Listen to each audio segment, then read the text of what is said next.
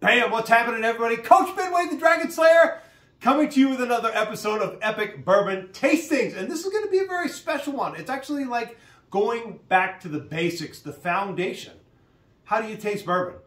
What are you looking for? You know, sometimes when you read the diatribe of somebody's talking about tanned leather and smoked whistle fruit and notes of sea spice and serpentine pine. What the hell are they talking about? I don't know what they're talking about. So we're going to break down some very basic tasting notes, going back to really the foundation, making you look more educated, and hopefully in the process having a lot of fun. I got a very special guest all the way from Romania, not from Bucharest, but someplace close. Professional violinist, a man that when I met him the first time, we just instantly clicked, and he's going to be on Epic Bourbon Tasting for the first time. But please welcome Laurentiu to this side of the camera.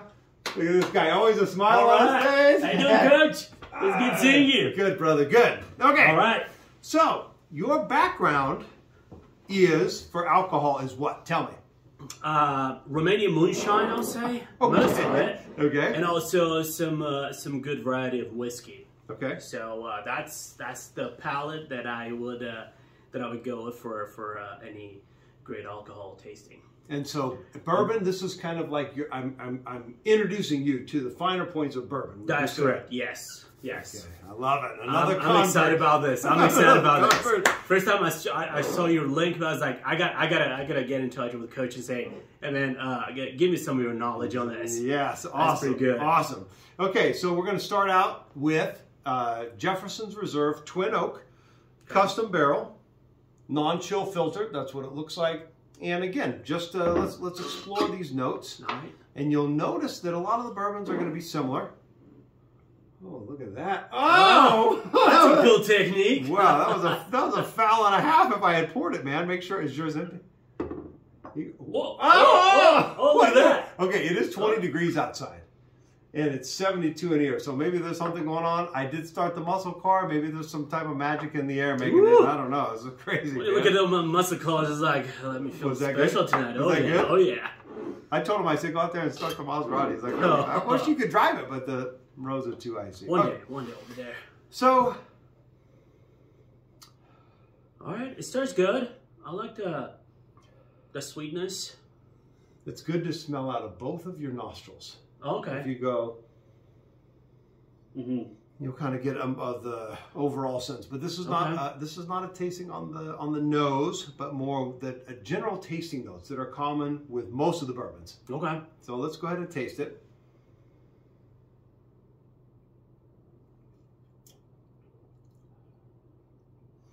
First of all, that finish. Oh, that finish goodness. is like right on. Oh, and it just it's so good. It's good. Okay, so bourbon made up of a mash bill that consists of the greatest percentage is of corn. Okay, and of course, corn has natural sweetness to it. That's why bourbon, a lot of bourbon is when you taste it, it's sweet. But look, let's look at the different compounds that make up the charred oak barrels. Okay, so this is like a twin oak, which means maybe they put it in two different barrels. Maybe they put it in one, and it's just very heavy oak. But to be a bourbon, it has to be finished in charred oak barrels. So it takes out the compounds from the oak. You've got eugenol, which is like a clove, nutmeg, cinnamon. You've got vanillin, which you get that vanilla. Okay. And you also have that really special caramel flavor that comes from the wood. So there's the unique characteristics of the wood that then comes into the flavors. The longer it's aged, sometimes you'll taste more of the cocoa or the chocolate.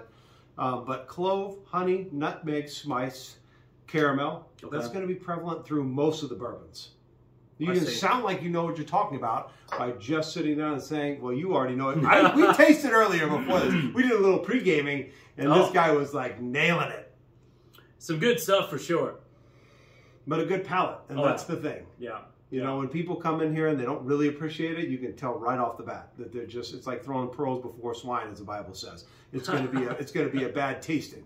But with you, I could tell that you were already feeling it. Oh, yeah. But if you don't know what to look for, it's really interesting because we were talking earlier about the subliminal mind. That's if I say, oh, I taste coconut in here, I guarantee you that your next sip, you're going to taste coconut, even if it's not there. Exactly, big time. Yep. So caramel, the clove and spice, it's going to be prevalent through all of the bourbons. See if we can find something else. Yes, let's try it.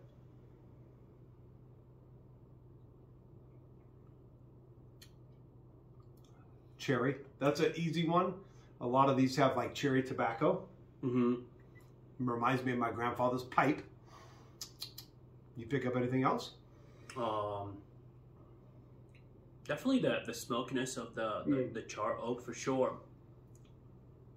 That's you for never sure, go wrong if you say, you know, it's not smoky and peaty like a Scotch, but it is definitely something that you're going to get out of those charred oak barrels. Yep. It's really cool. I was at Woodford Reserve this summer and watching them in the warehouse where they lay everything down. Oh man, that is wonderful. And it's just amazing to see row upon row upon row. I mean, the process of making this wonderful drink is just amazing. You gotta be there and see how it is and understand, you know, what comes in and just the flavor behind the every sip that you take. It's just amazing. It's become such a complicated process. Yeah. I mean, I'm sure back in the old days, like in moonshine. I mean, I grew up in Tennessee, and you know, my buddies would get moonshine out there from the still, and they would be like, "Don't drink it too quick, man. It's gonna stop your heart." First time I had moonshine, I was like 16 years old. I was hold on. I was 16. Do not drink before you turn 21. Let's get that straight, okay? Everyone is 18, so okay, so I was let's make it 18. Yeah. Okay, so I was 18 in Tennessee, and my buddy was like, "Have some of this." He was like, "But don't drink it really quick because it'll stop your heart." And I was like, "What?" And he was like, "Yes, sip it. Do not gulp it." And so I sipped it carefully. Oh man, that stuff was. It reminds me of my grandpa. He would sip 3. We have those wooden spoons, and you would have the very first drops of the moonshine. And he would be the one to taste it, see if it's smoky or it's too strong. In about 5 to 10 minutes, he would be out. So, good luck. You mean 5 to 10 minutes? Oh yeah, it's like proof alcohol, just so strong. Oh, that's like awesome. 30 minutes. I was like, what just happened now? I was like, nothing, Grandpa. Just let's go for the next batch. That's funny. Oh, geez. Okay, so I've never had this. A little shout out to Colby Van Camp, who called me up. I gave him my credit card, and he got this out to me. This is 3 chord. It is the Kansas Special Reserve Triple Cask Finished. Oh, wow. Blended bourbon whiskey finished in wine barrels. Oh, I'm curious about this. 3 chord for us musicians. Isn't that cool? That's what it looks like. I've never had this, but when I smelled it, oh, nice palate. Nice, a mixture of flavors. I can definitely smell the wine. I was curious about that. All right, this is going to be a little bit more complex. Did I put water in here for you? No. Okay. Do this. So tell us the city. The city in Romania. The city in Romania, it's called Timișoara. It's the city that where the revolution started in '89. And that was the time when, by December '89, and around this time, we killed our president and became a democratic country. Okay. So it's. I'll give you a little cheers for Democrats. Well, cheers for that. There you go, man. Look at that. Democratic country. I told you I was over there, before the Cold War ended. And, man, it was some nasty stuff, dude. Like, people think, I mean, I haven't been to Russia in a decade or more. But when I was there in Moscow in the 70s. It was well, my parents told me that they would not be allowed to carry foreign currency. They would have lines for like weeks to get their gas, and it always would be alphabetical order or even or odd numbers. First you go to capital and then the suburbs and all that. So it's quite well. I remember we were having this 2432 stamps where I would go downstairs to the store and get 2 loaves of bread with that little cardboard and a stamp of it. So that's pretty much what I remember. But would there be bread there? Yeah. See, in Moscow there wasn't. Oh, because the baker's going to get 10 rubles a week if he bakes 10 loaves of bread or 100 loaves of bread. So we would go to the store. We had a special American embassy store that we would go to, and even that, man, there was sometimes nothing on the shelves. Wow. And we would come back to our apartment, and there would be people in the apartments screw driving our phones because they were bugging our phones because we were Americans living there, and they would be like,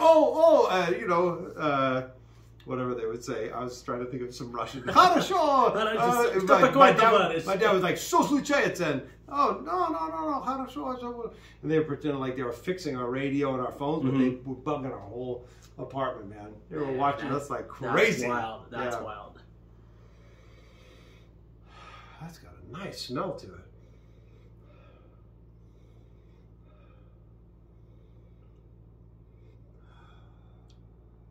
I hate to say it, clove, cinnamon on the smell. Very spice laden on the smell.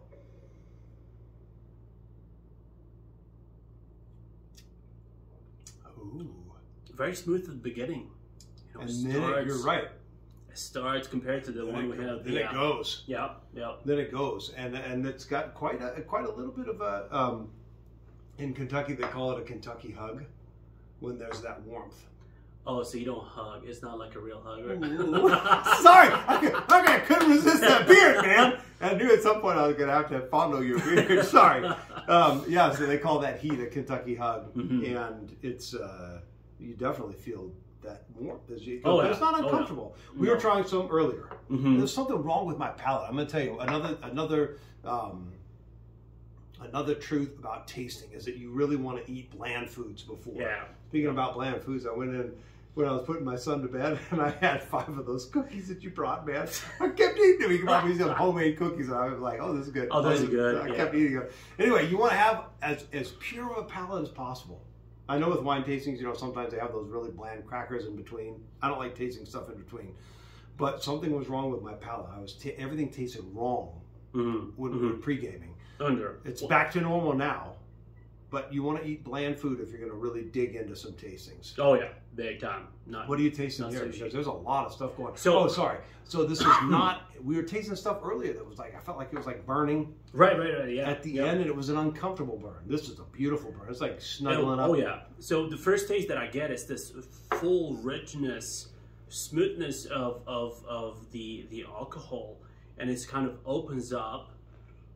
And gives you all the flavors that we're talking about that you might find in a bourbon whiskey, but it does leave a trace of, I would say for me, a combination of cinnamon and clove. Okay, clove. Yeah. At first, when I first smelled it in the bottle, I thought licorice. Yeah. And I do now that I said licorice. Now I taste licorice, but I wasn't really tasting licorice until I said it. It's more of a allspice, I would say. Okay. And a sweetness, very not that big punch of allspice, smell that you have. Very, very delicate. I really like that. Let's try something. Banana. Seriously. That's unbelievable. You just made me you're so right. And it was there. Even though there's no banana in it, when you say it, it's like stop thinking about monkeys. I know, right? How about blackberry? Blackberry. Actually, I got some raspberries. When I lived in Budapest, Buda, flat, Pest, hill. Right. We lived on the Pest side. It was a beautiful architect's house. Statues all over the place that he had carved from stone in the gardens. Terraced, and in the back they had these blackberry and raspberry bushes. And we'd go eat all day, and then on Sundays we'd walk down to the ice cream, and they had this pistachio ice cream, and it's still to this day. I was 15 when I was there. Still to this day, pistachio is my favorite ice cream from the memories. From the memories you got. Hungry. But you know what? When I said the blackberry though, my first taste was of some type of fruit on that next sip, right? Even though I wasn't even thinking about that. Something to do at home just for fun is just start throwing ideas out to see if they stimulate more tasting. Here's a good way to enjoy winter. Grab a great amount of berries, blackberries, raspberries. Put like 1 to, I don't know the exact ratio, but I would say 1 kilo to 2 kilo of 1 kilo sugar, 2 kilo of berries. Okay. And then you add some vodka, 100% proof. And you let it marinate. What in the world? And man. You will have the best liquor homemade ever. It is delicious. Dude, I said, hey, we're getting some cooking recipes from Romania. I'm all about it, man. I love cooking. Go over to, okay, we're back on the liquor. Dude, that's cool, man. So, would you say equal parts or 2 to 1? 2 to 1, I would say. Yeah, 2 to 1. 2 to 1, and definitely 2 to 1 would be the sugar ratio to Wow. So that way you get the juice from that comes out of the sugar and then the berries, and then you add alcohol and let it marinate. Man, that's cool, dude. And you'll have the best liqueur. And you don't drink it with anything. It's just the liqueur. It's just the liqueur, like drinking schnapps or whatever. Exactly. But the balance between the sugar, the flavor of the fruits, and the alcohol is just amazing. You will never find that. I love it. That's really cool, dude. Okay, I can put some water in there. Yeah. So the last one we're gonna taste. Well, I might have a little surprise. I'm gonna throw one that's crazy at the end. Oh, okay. To see if you have learned something. All right. I love that. Put the cap on this, man. Jeez. Okay. Yeah. Don't be stingy. Okay. Don't be bashful. Sorry. Okay. So this is a Russell 13 barrel proof. Now, the first time we drank, a couple of days ago actually, and you said I want something that's more smooth. Yes. But as you can see, I'm not giving you I do not drink smooth stuff. As the channel, he asked me before, he said, hey, do you do much editing? I said, Epic Bourbon Tasting is uncut, unfiltered, raw, unedited, just like I like my bourbon and my woman. Anyway, this is barrel proof, which means that they did not cut it with a bunch of water. Oh, wow. Okay? Most of the bourbon, they take it and they mix it down and they filter it and they do all this stuff and then they dilute it, obviously, with water, so it's not straight alcohol. But when you look at a barrel proof, then it's going to be the big stuff, right? It's hardly even been cut. So this one here is 13 Russell's Reserve, and this is from Steve over at the local grocery store. IGA actually said, you got to get this. And I was like, dude, I don't want Russell's 13. He was like, you got to do it. Then Brandon, another one of my hosts, said, you got to get this, man. So finally I broke down, I got it. And must be good, huh? It's blown up all over the internet. Okay. You got to get the Russell 13. So, and we actually, in a good tasting form, you always want to go from mild to medium to strong, bold. Exactly. Great personality. Yep. There you go. Give it Russell. Let's go, Russell.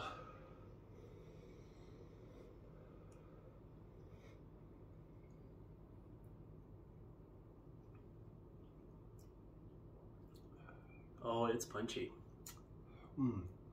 Oh, we got to rate them at the end, by the way. You got to tell me which one is your favorite. Okay. And don't mind me. Like, if you want the stuff that's milder, you freaking go for it. That's interesting. That's very interesting after this. Yeah. Because this is, proof-wise, my eyes are completely going. Looks like 58.2. Dude, this is 116 proof. This 3 quart is 116 proof, right? This is going to be around 100. Let's see if I'm close to it. 90.2. Yeah. And then this one, your eyes are better than mine. What does this one say? This one is, where's that?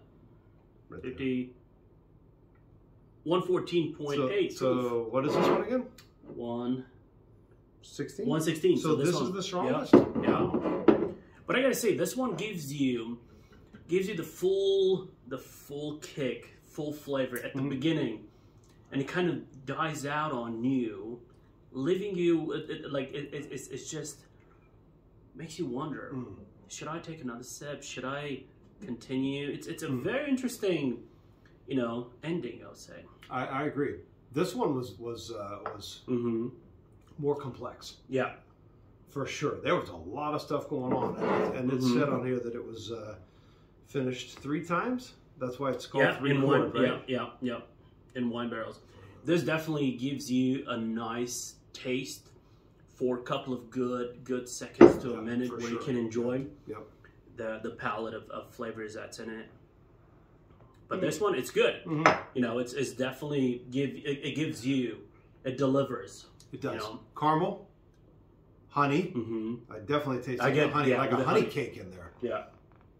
Like my grandmother used to make a honey cake. So it had like a little vanilla in it. And, again, we've seen the nutmeg, the clove. That's great things for you to put out there to tasting. Look like you're in the know. Right. Anything else that strikes you? It is one certain flavor, but I cannot really, I don't want to say lemon. It's not lemon, but it's kind of close to that. Maybe orange. Maybe apricot. No. Close to. No, I think it's the what is the dark, the bitter taste. It's not an orange, but it's from the same family of fruits. Tangerine? No, that's sweet. Like a grapefruit? Yes. Oh, yes. hell! That's what I get. That's what I get on the at the very end of it before it's gonna go away. Yes. Yeah. Unbelievable. The student is becoming the master. Okay, on that note, man, I'm going to throw you something that you've never had. Oh, yes, please. We're going to the top shelf. We're going to the top shelf. Okay? Very old St. Nick. All right. Okay, we tried that late. We tried that earlier, but you know what, dude? Watch this. We're going up here to the unicorn. Oh, I love unicorns. We can't try that very old St. Nick rye because we've been on bourbons. Right. Okay. This time, we're going to do the very old St. Nick. Okay. 13-year. Wow. Kentucky bourbon whiskey. The estate. This is at what proof? 107.5. Ooh, sounds like a radio station. And we're here at Epic Bourbon Tastings at 107.5. Oh, look at this. Whoa. Oh, man. That's a good sign. That's a good sign right there. Oh, gosh. You got it, Coach. There you go. Ooh, look at that. Nice. Oh, man. Okay, dude. Beautiful stuff. And I am not going to say anything about the tasting notes. I'm just going to let you. Please. Let's see. Oh, nice. I love how it. Oh, that's beautiful. The richness of the liquid itself, how it just lingers on a glass. It's amazing. What? Sorry about that. Oh gosh, man! There it is. And very old Saint Nick that used to be. Just kidding. Okay. Oh, that's we should celebrate that every December 6th, right? Well, yeah. All right. There you go. All right. All right, we'll put that one right there. Of these nice. which one did you like the best? I would go with this one. Yeah. Just because of the palate, just because of everything that gives you at the end. You know, it's and I'm not saying absolutely 3-chord. Like that? It delivers, yes. Dude, you're getting the palate, man, of complexity. I love it. Absolutely. Okay. Let's see this one.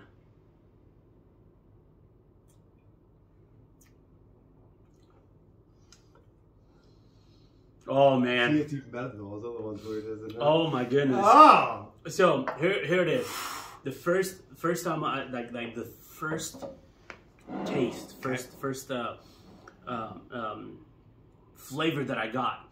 It comes back to when I was a kid back in Romania, and my grandma used to make this spread out of grapes, right? Okay. And it would be a big pot of cast iron pot, and she would take grapes that would just be close to become dry or closer to be raisins. Okay. So she would boil them with sugar, and would add some walnuts. So I'm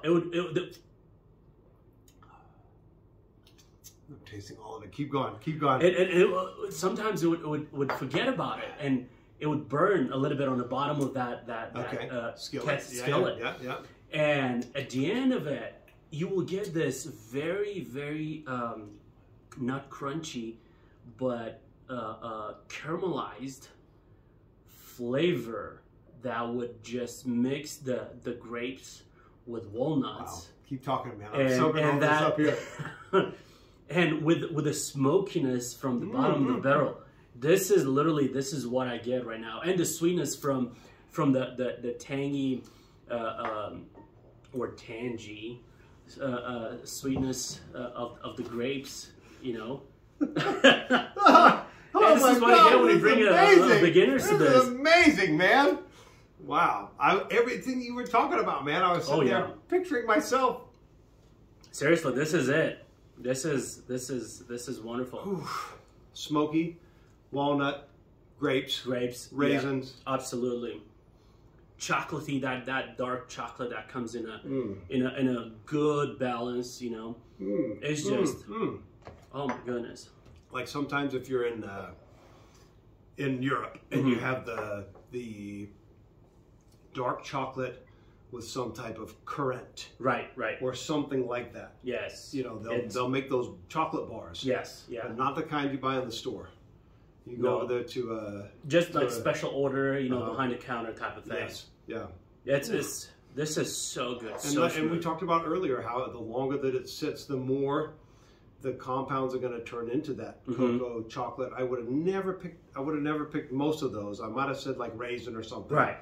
But all of that, and even that little chocolatey hint at the end is.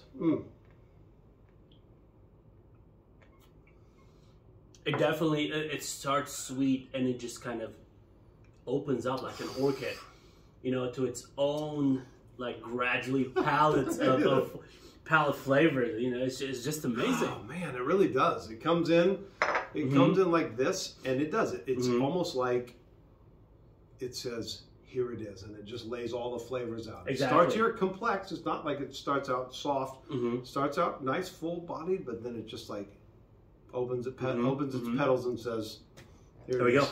Wow. That's it. This is really good. It better be if it's sitting on my top shelf. Oh yeah. Oh yeah. Cheers, my friend. Cheers to that. Thank you. Thank you. Outstanding. Outstanding. Great description. Bam. Can I get a bam from you? Bam. From Coach Wade. Yes. Love it. Dude, that was awesome, man. Great job.